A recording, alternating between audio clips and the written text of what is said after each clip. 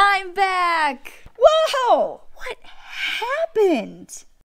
Welcome back, friends. I have returned, and I'm super happy about it. If you listen to the podcast, you know that I have been gone for the last 2 weeks, and there is a lot of stuff to catch me up on. We gotta open our YouTube award, we gotta open a gift from a fan, we gotta mail some stuff out for the stud stack. We also had a very unhappy customer. So, you ready? Yeah. A funny thing happened when we started facing our fears. Our dreams came true. Now, we fly into the world's most dangerous storms as hurricane hunters. We own multiple businesses as entrepreneurs, and we have an abundance left over to share with others. We have just one lesson to share. Don't follow your passion. Follow your fears and conquer them with your passion. That's how you achieve big goals.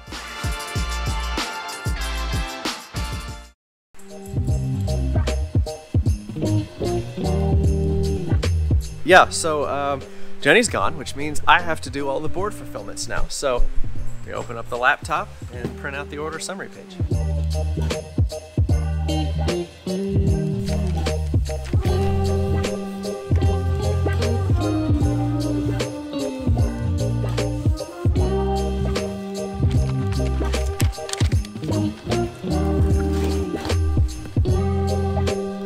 So that was my first board fulfillment in a very long time, and I did a terrible job of filming it because I was also filming a TikTok, so you should go follow us on TikTok. If you think we have fun on YouTube, wait till you see our TikTok.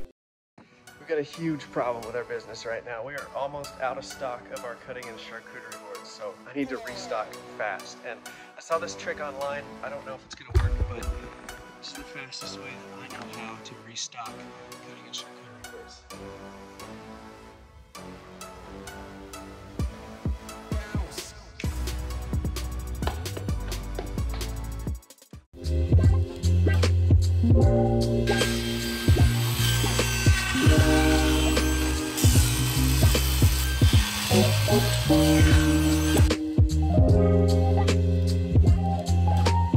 I've got 67 boards, I think, here, and they all need their bath. We gotta sand them and then dunk them in the water and put them up to dry. That way when we sand them at a higher grit, they're silky smooth for a long, long time, even after people wash these in the sink. And I can't find my big tub to dunk them in, so I guess I gotta go to Home Depot and get another one. Do you mind? I'm trying to record here.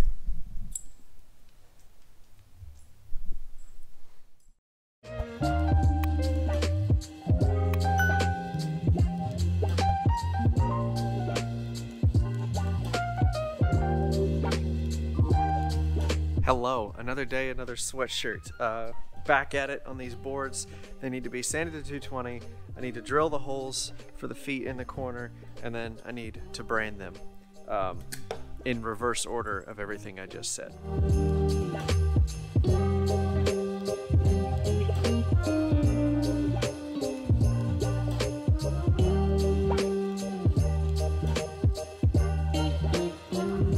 All right, finally got all of these boards sanded.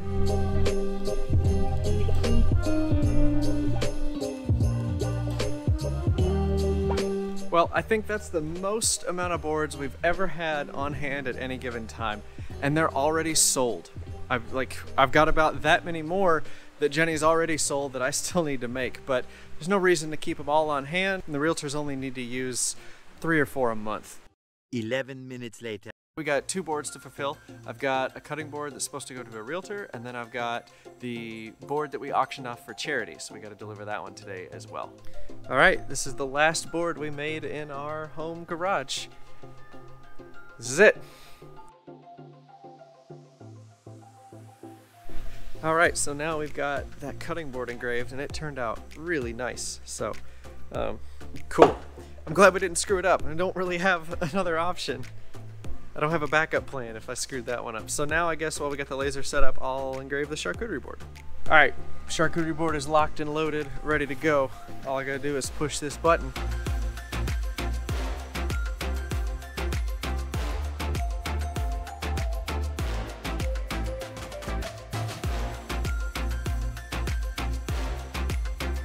We forgot to do something very important.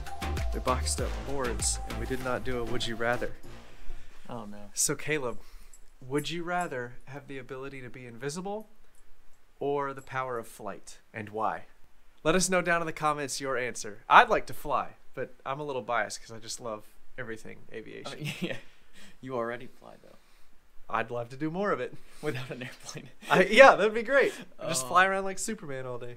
I would probably want to fly because I think being invisible might become creepy. Well, yeah, like you'd learn a lot of stuff that you didn't want to learn. Like sometimes it's best not to be in the room at all. Yeah. So There are a lot more downsides to being invisible. then the downsides of flight. Yeah. Because even if the government was after you, you could just go away. bye. What do you want, Bruce? Do you want to fly or do you want to be invisible? Bruce is not fun. He doesn't want to participate.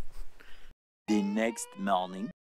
She's back. I'm back! There's a lot that we need to do with you because I've been waiting on a lot of things. Yes. And part of that's my fault because I told him to wait on certain things because I was just so excited and I didn't want to miss it. First, what we need to do is unbox our YouTube play button for hitting 100,000 subscribers. So, let's do that first. That one was already That open. one already tore. Who uses these cheap black mailer boxes anyway? I wonder where they get their boxes from. Here it is! Oh, just kidding, there's foam. Oh, that's beautiful. Oh, this beautiful black foam. Alright, so what do we have here? We have a very nice letter. Yeah, from YouTube. Do you remember your first subscriber? Your 100th? Or your 1,000? Yes. I do remember when we had like 350 and we were like, oh my gosh, we have 350 people that want to watch us every week. And we thought it was the craziest thing in the whole wide Well, world. that's nice. Okay. Oh, wow. Here it is! Ah. Take a look, guys. Should we take it out of the plastic? No. It's not as heavy as I thought it would be. Can I hold it? It is light. Right? It's very nice though. I like It's it. very nice. Oh, you can see you guys. See? Say hi. Very cool. That's very nice. Presented to Jennie Davis for passing 100,000 subscribers. YouTube. YouTube. This is the back. Nice. I like it. Thanks, guys. Thank you. This means a lot. This is all you guys. Thank you for watching and putting up with us and laughing at us and with us. That's it. Nice. Nice. Nice. Nice. Nice. Nice. Nice. Nice. We also got a gift from one of you guys. One of you reached out. It's a Tyvek bag. It's gonna be embarrassing to open. Here's the Scissors. scissors. One of you guys reached out and wanted to send us a nice mallet. Which is super cool. We love getting gifts from you guys. This is awesome. Oh wow, Oh, cool. that's really cool. That's Look at all the colors. This is Mario. He wanted to send us this mallet. His business is called Upcycle Katie. So it's recycled. The head is recycled plastic. That's why it's all different colors and stuff. Looks really cool. It's all swirly It's and hefty. it's kind of like routed out on the edges, kind of this chamfer. Anyway, it's all recycled plastic. Super cool. The handle's made of pecan wood. Ooh. Hickory. Oh, number 83. Oh, he's got the number engraved on the bottom. That's cool. Thank you so much, Mario. Yeah, I like that. Definitely check out Upcycle Katie if you want a nice, cool chisel mallet hammer thing. What's the actual name of this? What did you call I'm a woodworker. A joiner's mallet. it? Joiner's mallet. Yeah. Thanks. This means a lot. All right, we have one more thing to unbox. And this one we've been meaning to unbox for kind of a while now. So let's walk and talk. I'll tell you the story. It was mid-November, Peak holiday season, like up to our ears in board fulfillment. and we get an email from a quite unhappy customer. They had bought a cutting board from us, and they were very unhappy with it for a lot of reasons. But this was our first unhappy customer. I know it's weird to be excited about that, But like we knew it was coming. We've done what, over 200 of these boards? So without any further hesitation, let's open the board box. This is Jenny's first time seeing it, okay? Okay, I don't know what I'm gonna see. Okay, all right. This looks familiar. This looks familiar. Okay. Whoa! What happened? What did it do? See those? Okay, so this is, I get this. This is what I saw in the pictures they sent. I get that. But not the circle. But not that. And why is it blue? It's like dyed. And also like the finish is gone. There's like there's like no finish on this. Feel it. What about the back? Oh, wait, There's a little on the back. Hold it up to the light. Hold it up to the light. Oh, it's stripy. Oh my gosh. Dude. We know what this is. We know what happened. Yeah, we do because we've done this ourselves for science before. 2 years ago, we put boards in the dishwasher because we knew that some customers were just going to do it no matter how much we told them, no matter what we put on this board It happened. has gone through a dishwasher. Yeah, you see the streak marks where it like melted off the wax? That's why finish? there's no finish. That's one of the things he was talking about in the email, is that the board didn't have finish He on kept it. saying it looks like it was not finished or it's not treated, but like in the pictures we could tell because there's a sheen coming off the board. Like, Also based off his explanation, it looked just like when we did the experiment with putting a board in the dishwasher. Take a look at that video from 2 years ago. we're gonna put them all in the dishwasher. We want to be prepared for it and kind of know what it looks like and what happens to the boards. I just took these out of the dishwasher and this is what they look like. All the wax has been melted off, all the hot water in the dishwasher melted it away, and these are not in good shape. Because yeah, once the finish is off, like you're gonna get stains by setting water on it, by setting, you know, a bowl on it, by setting whatever on it. He mentioned that there was a big stain on the board from the bowl, but he did not include that picture. No. I wouldn't either. Bottom line, we have a very unhappy customer who paid a lot of money for a cutting board, and for whatever laundry list of reasons, they're not happy about it. And I get it. Like, we charge a premium for our boards. You guys know that. You roast us every week for it.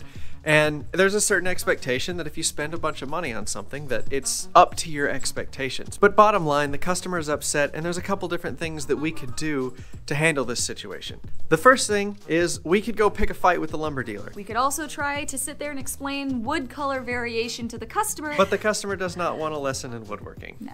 Or what we did a couple months ago was we didn't have time to get to the bottom of this, so we just mailed them a new board. Mailing a replacement to the customer is gonna solve 99% of all of our issues with the customer. And it might be our fault, it might be their fault, it doesn't matter.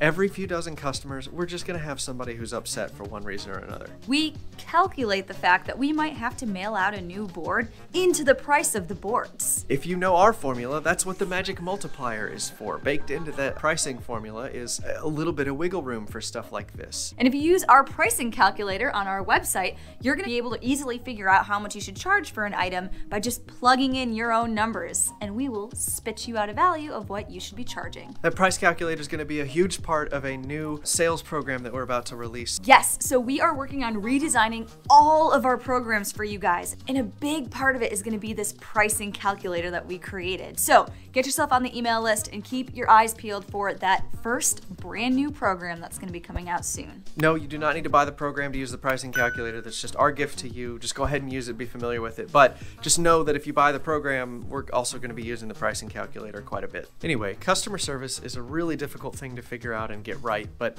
if you can find something that is very easy, that solves 99% of your problems, just make that your policy. We're not going to lose a ton of money if 1 out of 100 cutting boards needs to be replaced. But we will lose our whole business if we lose our customers' trust. Ask me how I do it, I just stick to the plan, stick to the plan. Ask me how